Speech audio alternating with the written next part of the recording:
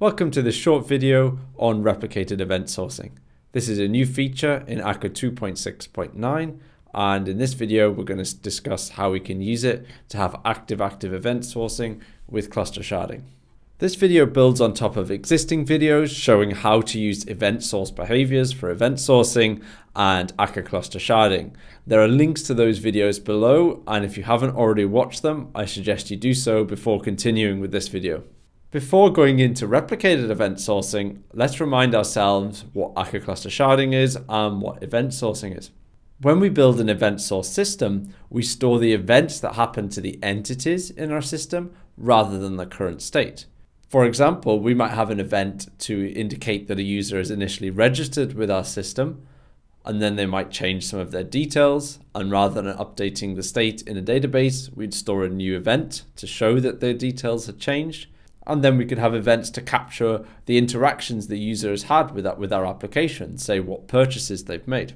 When event sourcing is used in conjunction with Akka Cluster sharding, then you end up with one entity in memory at any given time.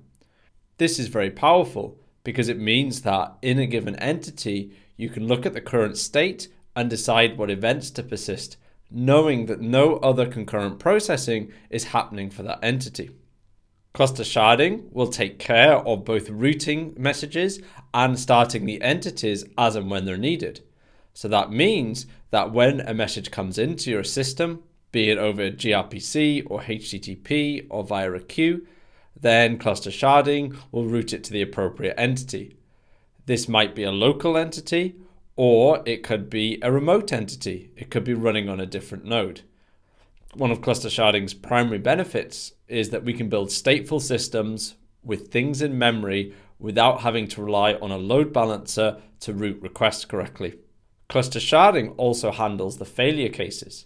So if a node leaves the cluster or crashes, then the entities running on that node will be transparently started on other nodes inside the cluster. But because when using regular event source behaviors with cluster sharding, your business logic relies on only a single instance ever running, then cluster sharding needs to be very careful about doing this, because that crashed node might actually still be running on another side of a network partition. This is the trade-off that we make when using event source behaviors with cluster sharding. When those failure cases happen, so the crashes or the network partitions, it takes some time for those entities to be moved to guarantee that we don't have multiple instances running. Replicated event sourcing makes the opposite trade-off. We remove the single writer principle and we develop our business logic assuming that events can happen concurrently. The machinery of replicated event sourcing handles the replication between various replicas. If we store an event on one replica, it will be replicated to all other replicas. Now, of course, there could be a network partition between these replicas, so that replication could be delayed, and we need to handle concurrent events. For the same entity, we might have events happening at the same time. Most use cases of replicated event sourcing are trading availability, so we're getting more availability at the price of consistency. That consistency might just be eventual, as in we're just waiting for the events to be replicated across, but it also affects the types of data modeling that we can do. There is support for replicated event sourcing in cluster sharding. So rather than having one replica, we're going to end up with multiple replicas. And there are different configurations for where those replicas will be placed. Now, as an application developer, when we receive a message, we choose which of those replicas we want to send the message to. Any events which are stored by any of those replicas will automatically be replicated to the other ones. So you don't need to send all messages to all replicas, but you might want to for availability. Now let's think of some use cases for replicated event sourcing. The first is inside a single data center or single region inside your cloud provider, but spreading replicas across the various racks or availability zones. This means in the case of a full rack failure or a full availability zone failure, you're guaranteed to still have replicas running elsewhere. Whereas if you just put replicas randomly throughout your cluster of nodes, then you don't guarantee that. This also means if there's a network partition between the various racks, we know we have a full copy of all of our entities in each rack or in each availability zone, meaning any communication between the entities will still be able to happen. Whenever that network partition fixes, then we'll have to reconcile, and each of the various replicas will receive all the events they missed from the other racks. Another advantage of this configuration is for rolling redeployments. You can guarantee that if you do rolling redeploys one rack at a time, that you've always got a replica for every single entity in your system.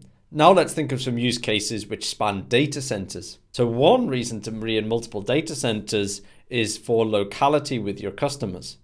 If you have customers in London, but also over in America or the south of Europe, you may want to have the processing for that user be local to their region. Normal sharding can work for this without replicated event sourcing. This could either be a multi-DC Akka cluster or separate Akka clusters per data center. However, if we were to have a full data center outage, it would be quite hard to suddenly service our Milan customers in the London data center or vice versa. This would be the same if we were using a more traditional technology stack using stateless applications. But the general process that we'd have to go to fail over our customers from one data center to another is to sort out ingress. So how do we reroute the request to the new data center and then also ship the data across? These two data centers potentially could be using independent databases, in which case we'd somehow have to copy the data across. Or there could be some replication at the database layer with a database such as Apache Cassandra. But one thing you haven't done if you've architected your application this way is designed your business logic such that events from another data center or another replica could be delayed or missing for a time. When using replicated event sourcing in this scenario, failover is much simpler. Every time you persist an event in one data center, it will be automatically replicated at the application level over to the other data center.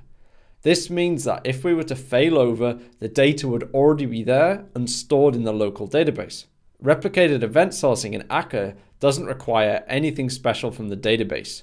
These two data centers could have completely independent databases. With that type of power at the application layer, it's worth considering going fully active-active. In an active-active architecture, requests can come into any node or any data center for any entity at any given time. This is usually a hard thing to architect. It might rely on cross-DC database transactions, which typically reduce availability and increase latency. Now that we've seen some of the scenarios that a replicated event sourcing might be useful, let's understand a bit more about how it works. In the normal case, every time your application persists an event for an entity, it is automatically replicated across. This can happen in two ways.